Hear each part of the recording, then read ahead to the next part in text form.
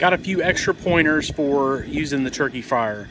First of all, make sure your propane tank is full, because you don't want to have to switch out or run out of propane right in the middle of cooking the turkey, because that's pretty much disaster. I don't know if I'd eat a turkey after that. So that's one thing. Make sure you use the correct measurements of oil, of pot size, of pounds of turkey, and time. So it's about 3 minutes per pound, which is incredibly faster than the regular oven method. So that's pretty good. So usually the turkey comes with a setup like this.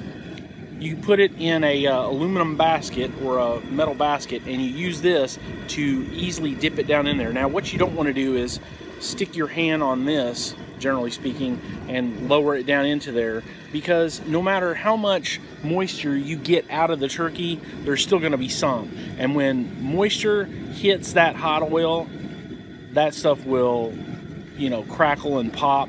So what we've done is we've created this little device here. So each person gets on either side of this stick, in which I've created a notch in the stick. So it's basically an old broom handle.